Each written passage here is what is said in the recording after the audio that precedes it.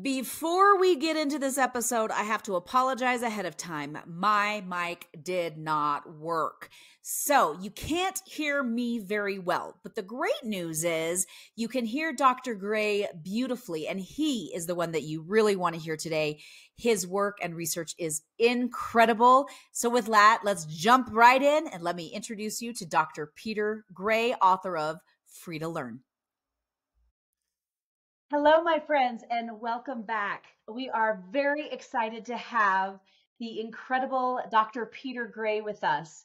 Let me introduce Dr. Gray to you. He is somebody that you are going to want to know. You're going to want to see all of his work.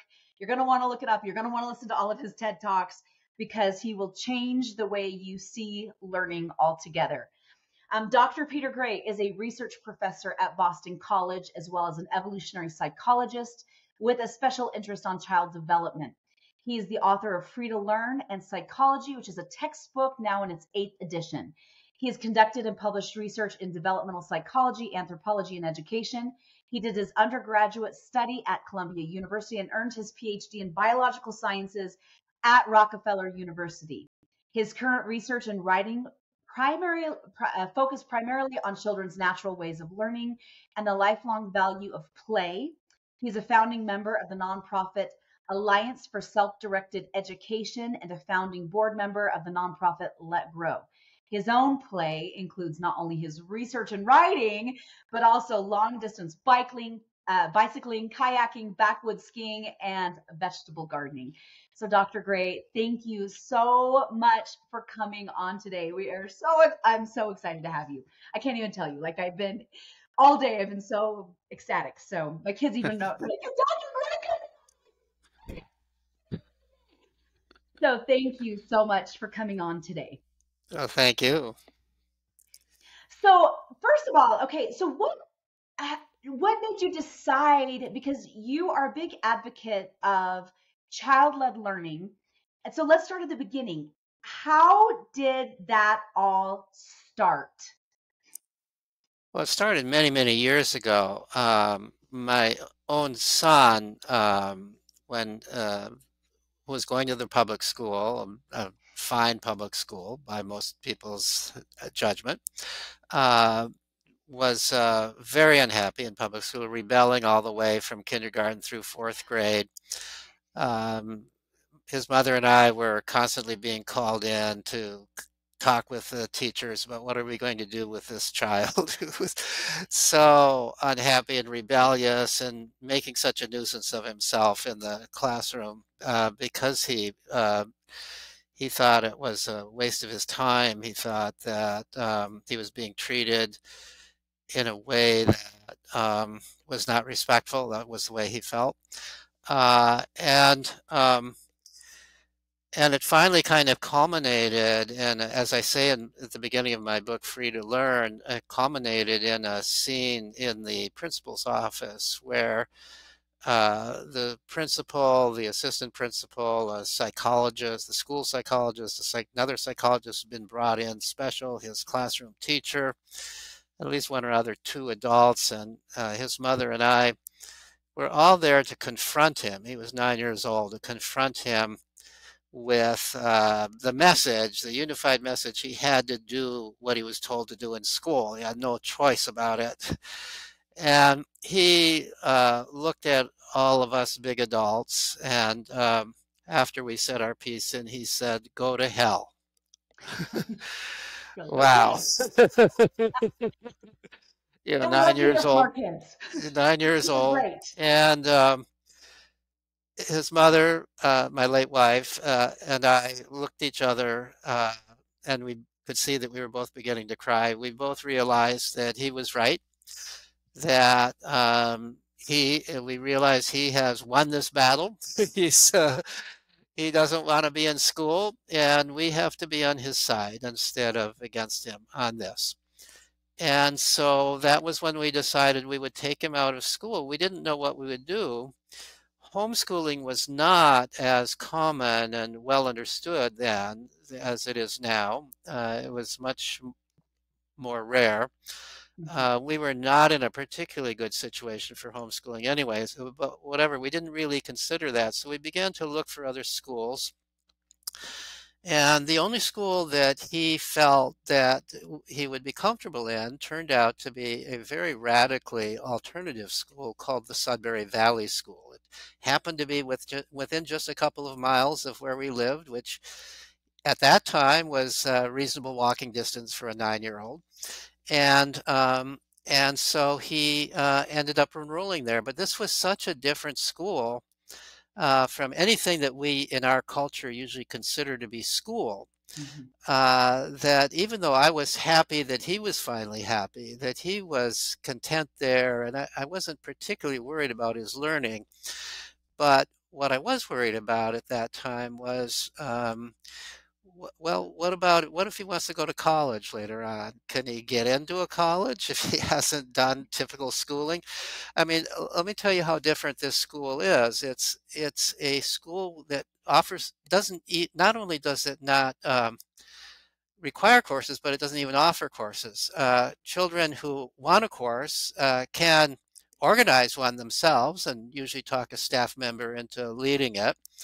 And it only goes as long as the children want it. There are children there from age 4 on through high school age, so it's the whole age range that we usually think of as the school age range. Um, there have been over the course of the history of the school anywhere between about as a low of 50 and a high of about 200 students at any given time. And there's all kinds of opportunities for learning, all kinds of interesting things to do, all kinds of interesting people, mostly other kids. Uh, and uh, and the rules of the school are made democratically so that every student has a vote in the school rules. Every student and staff member has one vote, and so that's that's the school. And this school now, at this point in our time, has been around for 55 years. So it's has a long history. It's got by now many hundreds of graduates. But because of my concern about, well, what will happen if he stays at this school and never goes to high school, let's say, because of that concern, I did a study a few years after he enrolled of the graduates of the school, and that study really changed my career ultimately. I had been doing laboratory studies of involving the brains of rats and mice and hormones and binding in the brains and so on. But I became really interested in the question of self-directed education, as I now call it, because that what that study showed is the graduates of the school were doing very well in the world. They were well employed. They were in, if they were in careers, they were in careers that they enjoyed. Those who wanted to go on to higher education, on to college, didn't seem to have any difficulty going on. And so this sort of flies in the face of what, as a culture, we believe. We kind of believe your child is going to be lost if they don't do typical schooling. And here were kids, and they came from a wide variety of backgrounds. Some of them came from middle class homes, some of them came from more working class homes. There were kids who were there because they were failing in public school. There were kids who were there, like my son, because they were rebelling in public school. There are others who were there just because their parents believed in this right from the beginning and they just started their kids there. I couldn't see any personality characteristics that distinguished who would succeed and who would not succeed. They just all seemed to succeed. I mean, I can't say that absolutely everybody did. People have rough spots in their life, but people were doing, the graduates as a whole were doing very, very well. And that led me on to kind of the research that I've been doing for decades ever since of why are they doing so well? What is it? What is it about children that leads them to educate themselves when they have the opportunity to do so? And how do we best provide that opportunity so that they can use their natural ways of learning to educate themselves? So what have you found? Because I know you've mentioned this before in one of the TED Talks that I've listened to that you've given, that we say follow your passions, and we hear that at every single graduation ceremony is follow your passions. But what's the problem with that in the public school that you found? Or in Well, any private school, public school, charter school system that you found in yeah, places? I mean, as you say, it's a very common statement in a graduation speech, whether it's graduation from high school or from college, to say follow your passions. But if all you've been doing is what adults are telling you to do, if all you've been doing is school and schoolwork and adult directed activities outside of school, and you've been kept so busy with that that you've never really had time to play, to explore, to daydream, to discover who you are, what you like to do as opposed to what other people want you to do. If you've never had kind of time to try things out, to sometimes fail and then struggle to do better, but doing it on your own. If you've never had time to do those things, how do you even know what a passion is, let alone to really develop a passion? I mean, a passion is something that you are interested in. That by definition is something you're passionately interested in, right? And so you need time to discover that. You need time to dabble at this and that and then find out what you really like to do. So when children have free time, when children have a lot of free time, they they they do various things and they get involved in various activities and they play in various ways.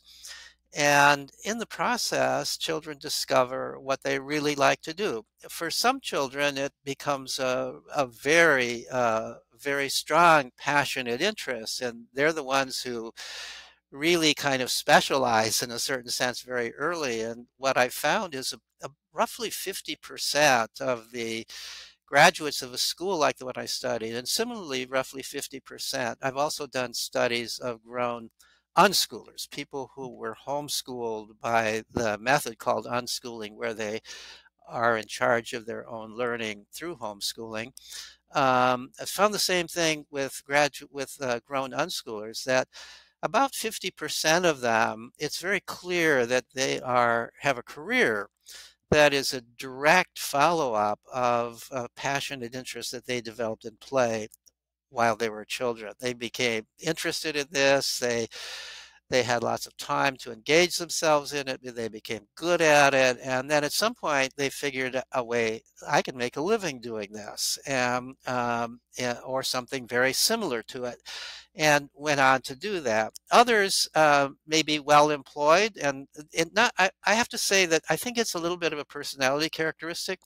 Some people are a little bit more generalists. They don't focus on a single passion. We shouldn't expect that of everybody, and I don't think we would want a world where everybody is that kind of focus. We want some people who have, who are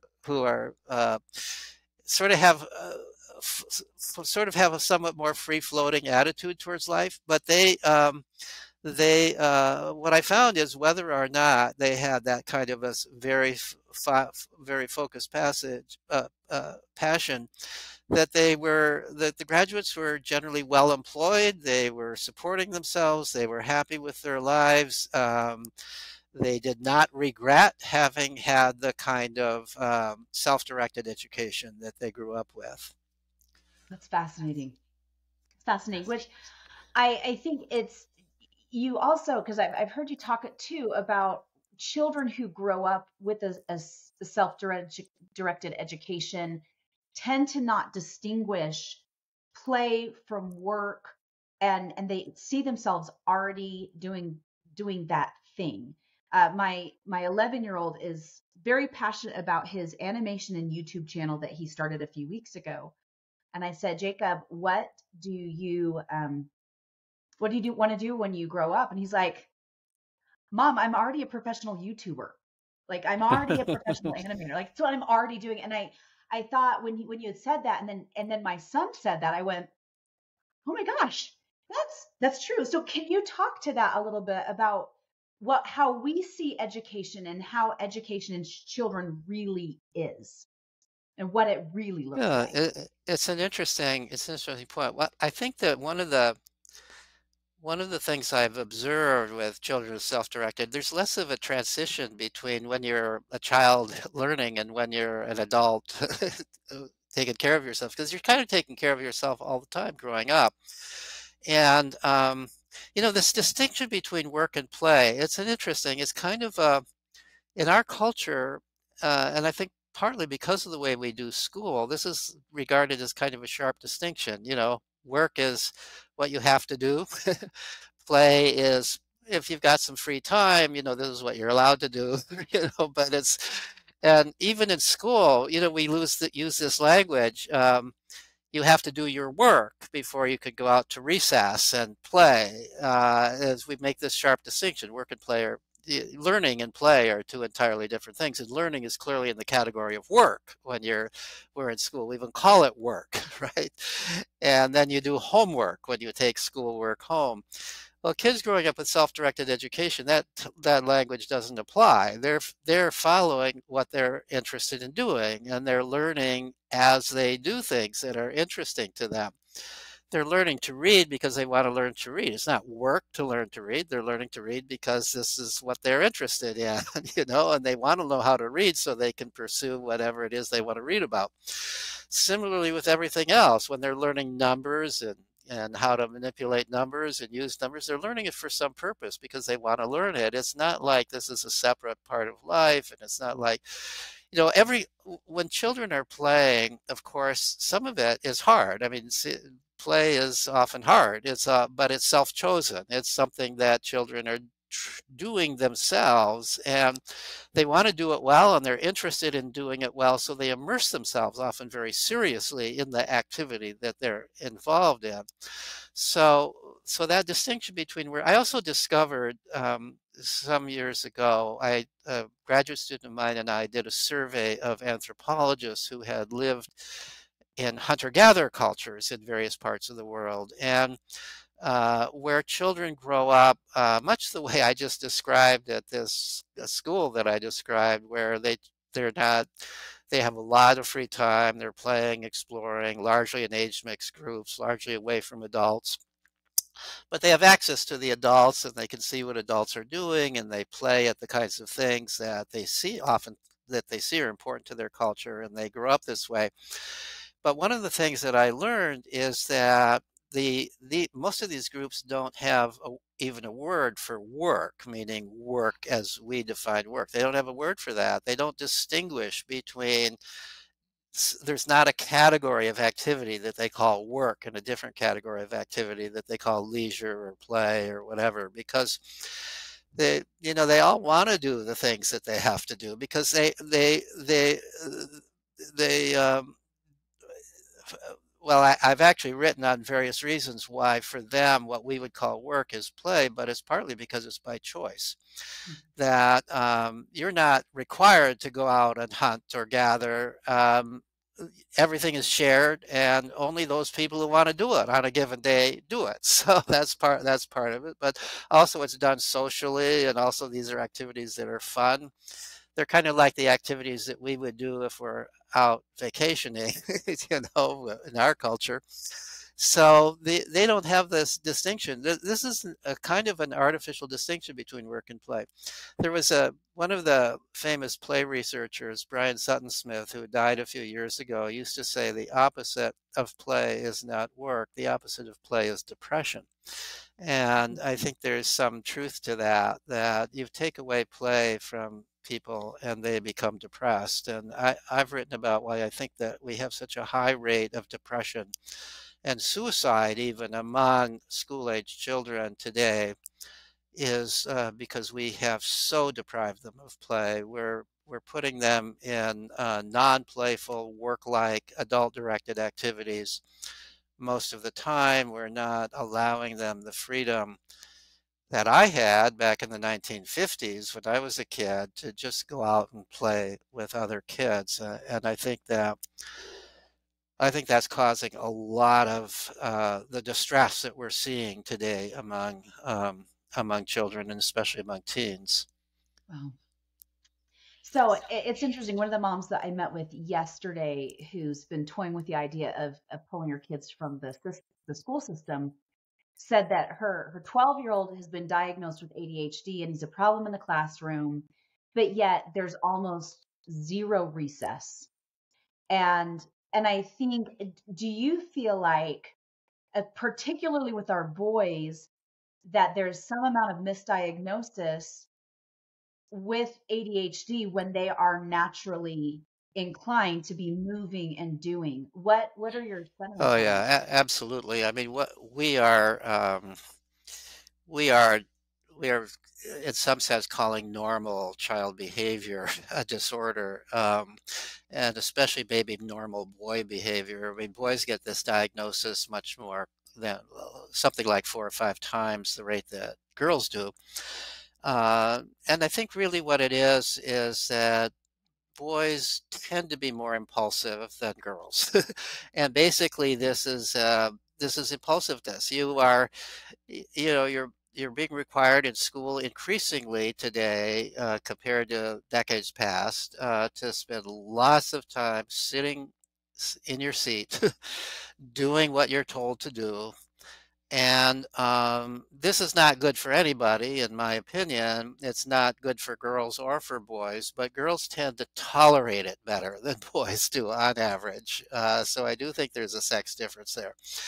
But I did a study. This was not a formal study, I have to say. It was an informal study, so I never submitted it for publication in a journal, but I wrote about it on the blog that I do for Psychology Today, where basically what I did is I surveyed people who had a child who was diagnosed with ADHD while in school, and then took their child out of school for homeschooling, or in a few cases to go to a democratic school like the Sudbury Valley School. Most of them had taken their child out for homeschooling. And what I asked in that survey is, what happened to the ADHD when you took the child out? Did it continue to be a problem? What happened with their learning? And what I found was that in almost all cases, the parents said, we could take him off of Ritalin or whatever the drug was we were using. He was okay. You know, he was still a very active kid, but now it wasn't a problem. You know, Really? he doesn't have to sit in his seat all the time. He can jump on the couch if he's a little kid. He can do whatever whatever kids do. And it didn't seem to be a problem with their learning. And none of them, you know, essentially none of them seemed to think this was a learning problem. They could learn perfectly well. My son, who is the one who got me interested in all of this, is still a staff member at the Sudbury Valley School. And I asked him at one point, what happens to kids who come to this school, who are diagnosed with ADHD? And he said, well, first of all, we don't in any official way know who has that diagnosis, because we refuse to look at any of that. We just look at the kid for who they are. But I do know, because they talk about it, who many of the kids who had that diagnosis. And here's what I find. At first, they get in trouble with the judicial committee. They break a lot of rules, you know, but they come around when their own peers are telling them, hey, wait a minute, you can't be shouting in the quiet room.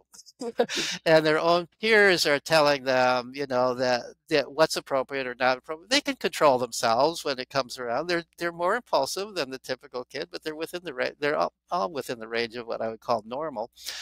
And so, and when I asked him, well, what about learning? And he said, when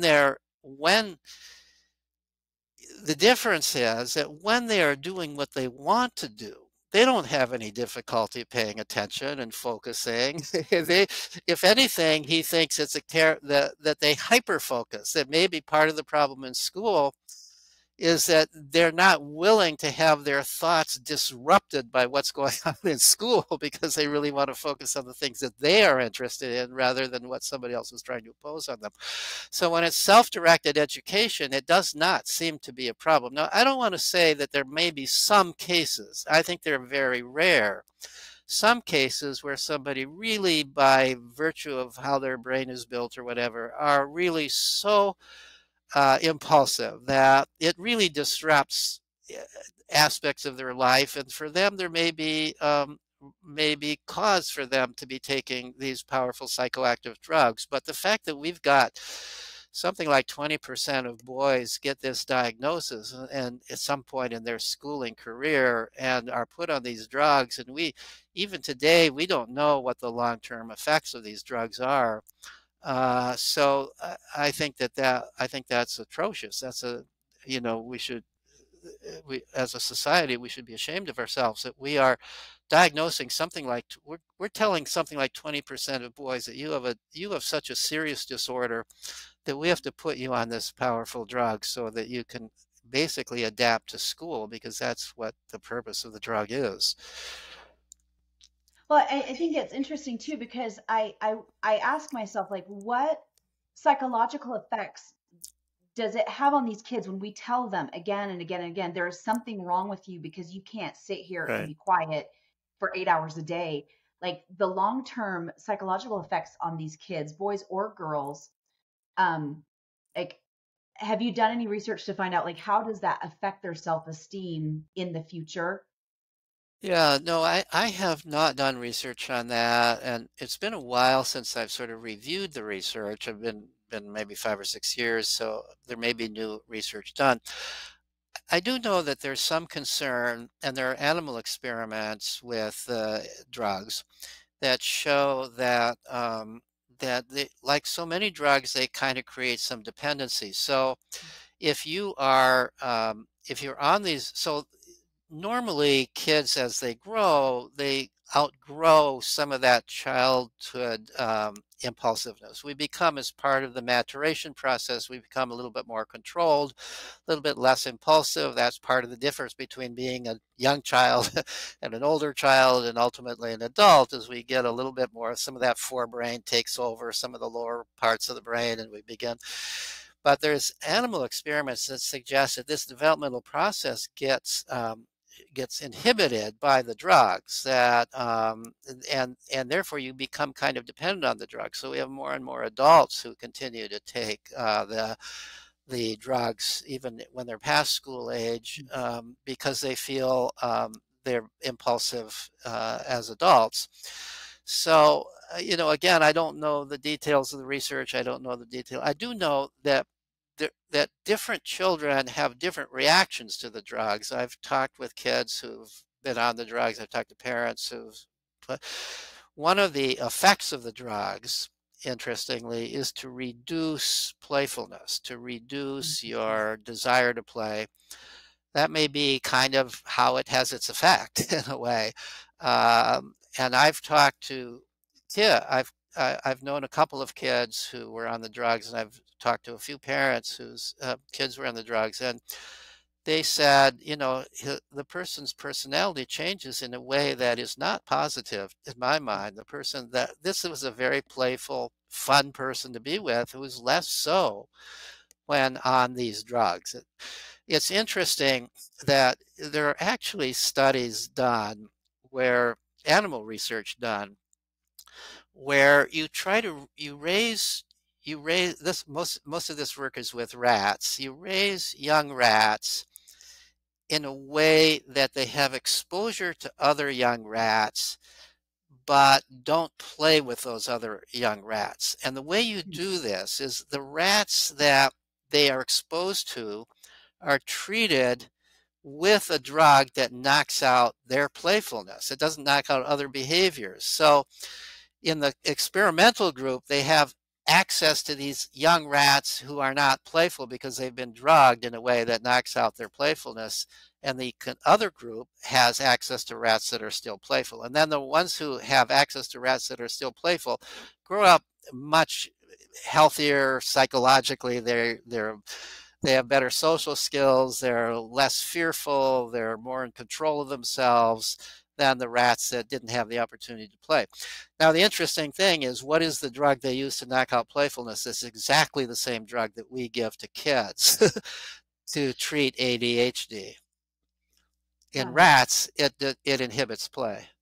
Wow. Well, and so I have one child that our his psychologist and his therapist said was and the pediatrician actually as well, said was the poster child for ADHD. He's now an adult, but for a couple years we put him we had him on Ritalin and then switched to another, a couple other medications. Right, And he'd always say, Mom, I feel like I'm in slow motion. I feel like I'm walking in molasses. I don't feel as happy. I feel sick to my stomach. I felt, right, and we ultimately ended up just after a couple years taking him off of it and got him into football. And he started playing more and more and more. And then he'd go out and play in our cul-de-sac. And the harder that he played, the more he felt himself. right, But also I noticed that it would calm him down just being able to to play right, and to play hard. Which leads me to the next question, because your specialty is play. Let's talk about that a little bit, because one of the things that first heard you discuss in a TED Talk, I think it was a TED Talk. I can't remember if it was your book or the TED Talk, where you discuss organized sports versus free play. And right, I ended up taking my kids out of soccer. None of them liked soccer, but I felt this need that everyone does soccer, so they have to do soccer because but I took them right. out of soccer as a result of what you said. So let's talk about, if you could talk about play a little bit as it relates to organized sports and what's shifted over the last few decades with play. Right.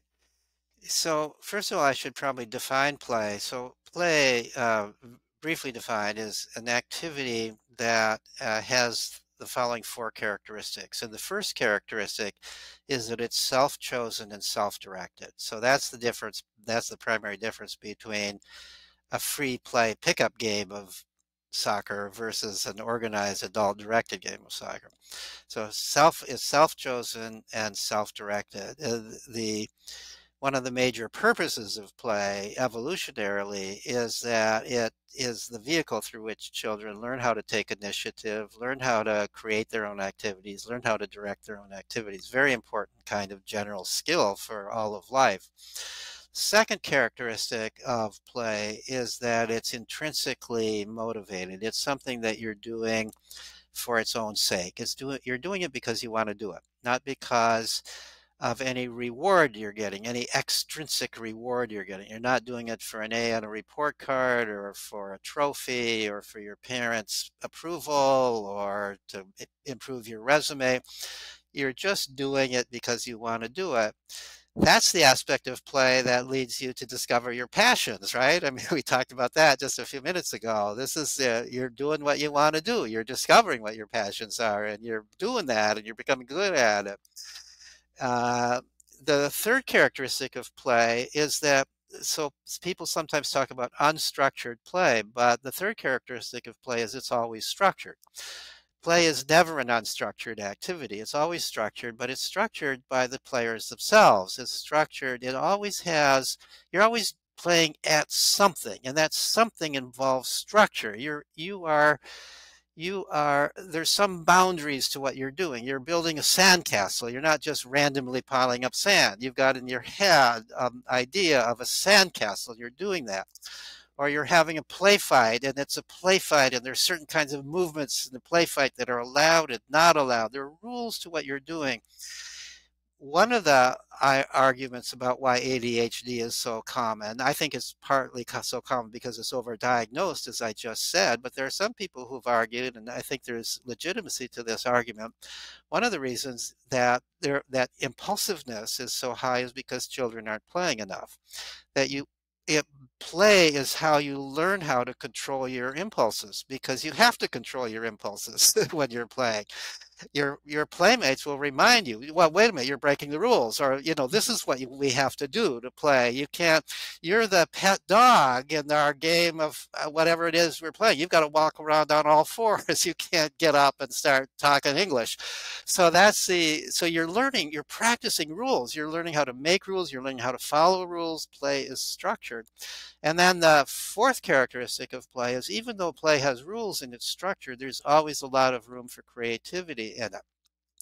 So play is how children practice creativity. It's how they exercise the creative aspects of their mind. And there's, especially for young children's play, there's a lot of imagination in it.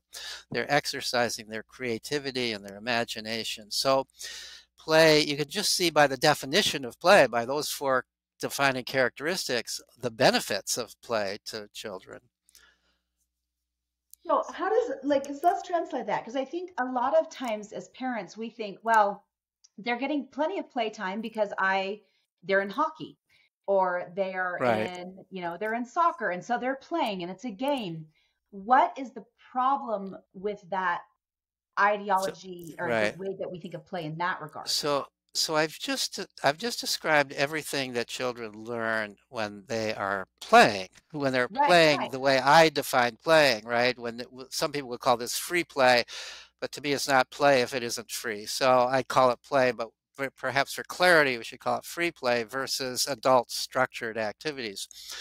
So one way that I talk about this, because I played a lot of baseball as a child, we'd go out to the vacant lot, and whoever was there, we'd get up a game of baseball. That was the way.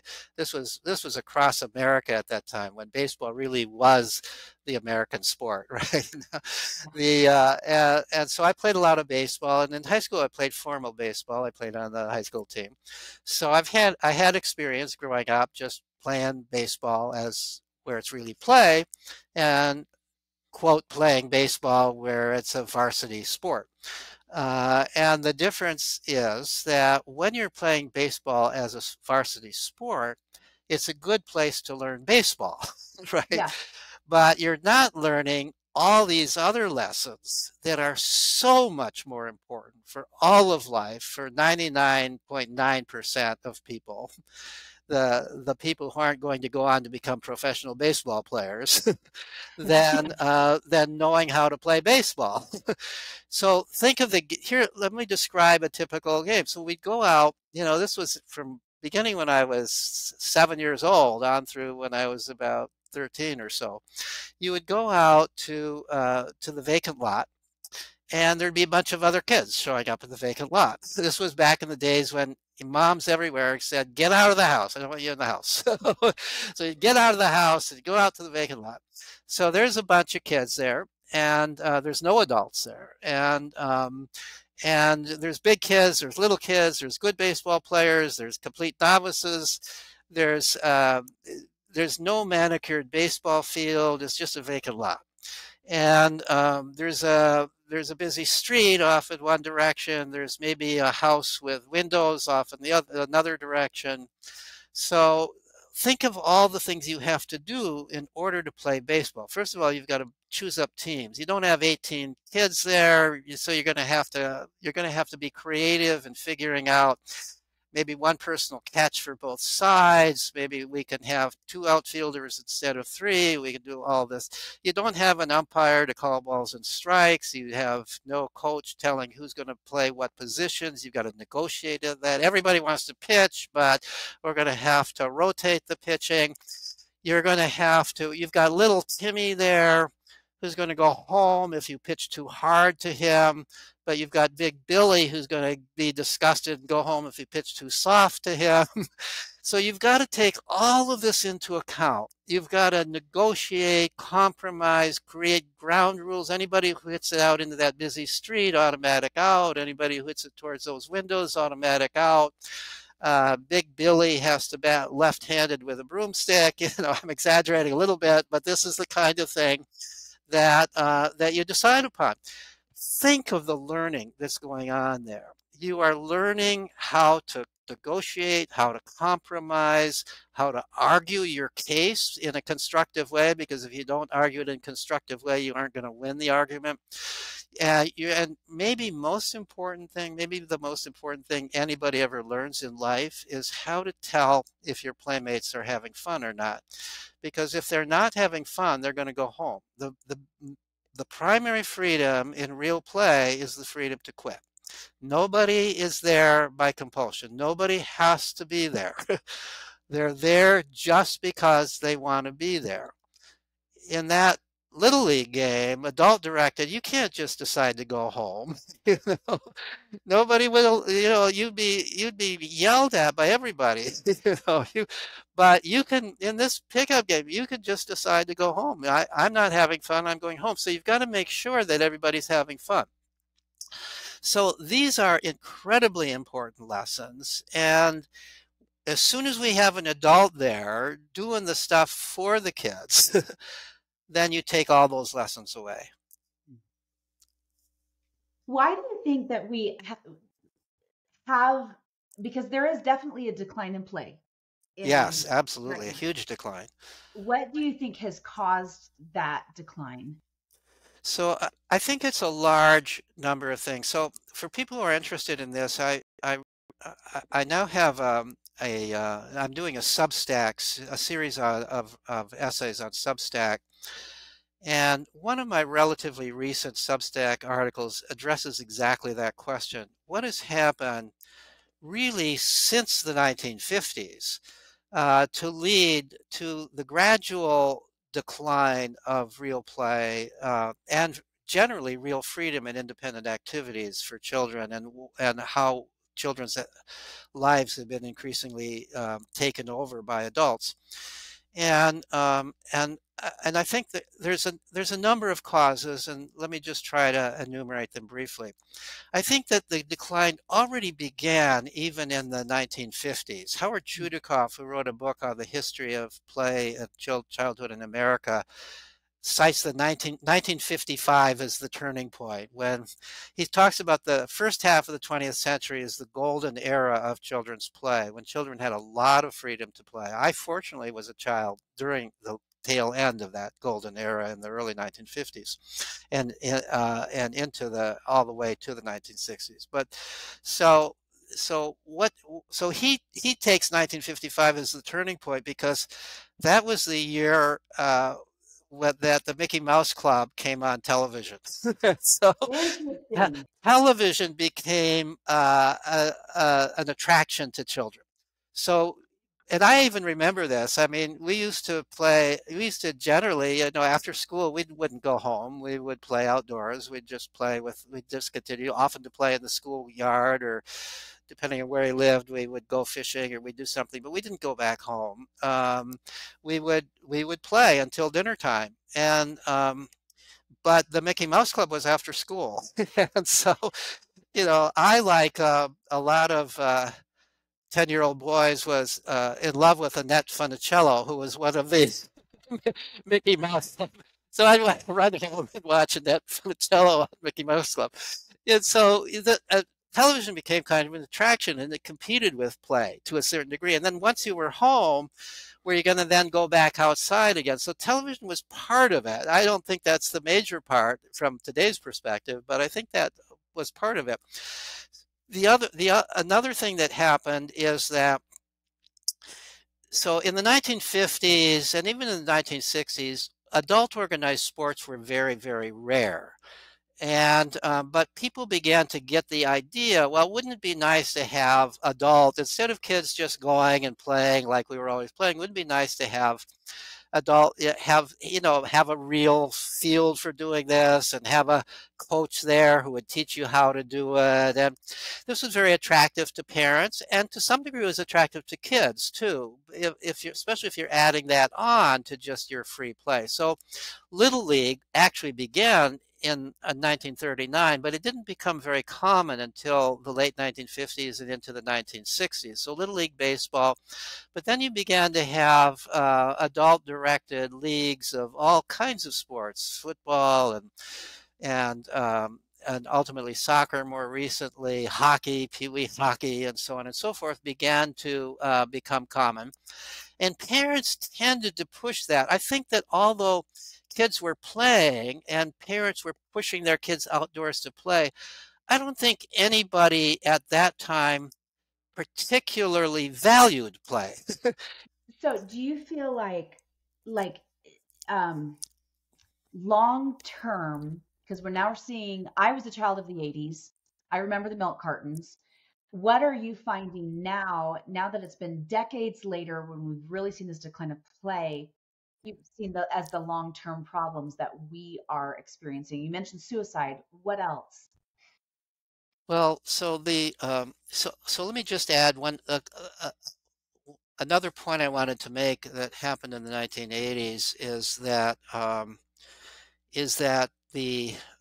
there was a book sponsored by the government. It was a government commission that wrote this book that basically was saying that the United States is in danger because our school system is failing. And basically, the tone of the book, the message of the book was we need to start doing in our schools more like the East Asians are doing in their schools. Mm, We need mhm, more drill, we more time in school, we need standardized testing, we need to be able to measure education and make sure that children are being well educated by whatever that measure is. So the school system began to change as early in as the 1980s. The biggest part of the change occurred in the early part of the 21st century mm, with No Child Left Behind, and then followed by Common Core.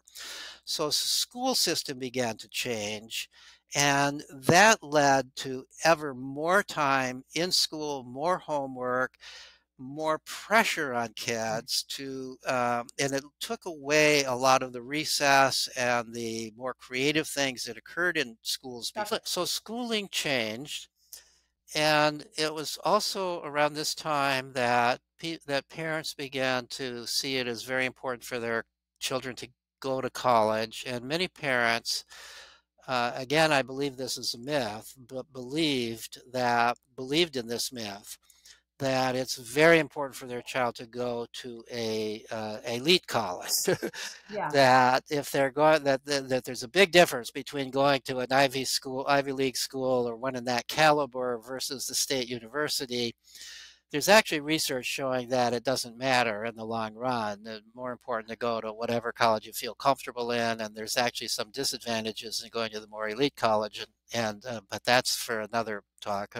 But but at any rate, parents began to believe that. So there was a lot of pressure being put on kids to develop basically a college resume. And the way I often put it is that we turn childhood into a period of resume building. And, mhm, that's just not natural childhood, where children are feeling pressured to develop a record that would get them into college, and it's very different thing from finding out who you really are and what you really want. And many parents make the decision even while the child is still in the womb that this child is going to go to college. They're already saving up for the college expenses, right? I mean, as if the child has no choice in it. That we've decided on this already and the child isn't even born yet. But so parents have this as a mission almost, and that gets pushed on the kids in a way that really does generate a kind of anxiety about achievement. Am I doing everything I need to do? And children buy into this, and they begin to believe that they will be failures in life if they don't succeed on these adult chosen activities, don't do well on the tests, on the get into the honors classes and all of that kind of thing. So that that all had an effect, and then that affects what kids are doing after school. That many kids are being put into tutoring programs as well as adult directed sports, and increasingly life is being taken away from them, governed by adults. So I think all of those things happened. wow. Any, if, so thank you so much for coming on today. Any last thoughts that parents need to know, particularly parents leaving the school system with kids and teenagers? What would you say? Last So thoughts. So I think maybe what parents who are taking their child out of the school system, the hardest part of it is overcoming your own fears about it. Mm, The I did a study some years ago along with Gina Riley, who's a professor at Hunter College in New York, in which we surveyed families. It was mostly moms who answered the survey, who were unschooling parents, who not only were they doing homeschooling, but they were doing it by the method of unschooling, where the children had control of what they were learning, and the parents were facilitators and helped the children pursue their interests, but didn't impose a curriculum on them. And we asked a lot of questions of them, and one of the questions was, well, what do you see as the major challenge? So what's the hardest part of it? And I think we initially thought maybe the hardest part would be having your kids around all the time, or Yeah. having having to give up, if one parent has to stay home rather than work, having to give up that income that might come from out of home work. But far and away, the two biggest challenges were dealing with other people's questioning of what you're doing Yeah. and dealing with your own questioning of what you're doing. Because we all grew up, almost all of us grew up going to school. Our own parents went to school. Probably our grandparents went to school. It's hard even for us to imagine what it is to grow up without school as we usually think of school. And it's ingrained in the culture that school is really important. And so people have the impression that, well, if you don't go to school, won't that person's life be ruined? And my research and that of others, there's now, hundreds of thousands of people who are doing this. It's still a fairly small percentage of the American public, but it's a lot of people doing this, and they're doing well, Yeah. And so the truth of the matter is, you don't have to do what everybody else is doing. And if your child is not doing well in the public school, I can almost guarantee you your child will do better outside of the public school than in it. So but that's the fear that everybody has, and it's hard to overcome that fear. And I think the most helpful thing in overcoming it is to talk to other people who have done it and are doing it. You need to have a kind of a new reference group. We're all sort of creatures of norms. It's very hard to do something that if you think nobody else is doing this, it's Right. Right. why this seems weird. It seems just strange. To do something that's not normal is to do something that's abnormal, right? In Right. people's minds. So you need to develop a new set of norms, and you need to develop a community of people who understand what you're doing, who have done what you're doing, who can tell you, oh yeah, my child wasn't reading at age 6 either. My child learned to read at age 10, and now my child is a great reader. You need people who can tell you those kinds of things, to reassure you. You don't have to, there's nothing magical about the curriculum that the school system has developed. That's a system that doesn't work for everybody and doesn't work for most people. And most people, some kids learn to read when they're younger than that. Some kids learn to read when they're older. I have yet to find any child in self-directed education who didn't learn how to read.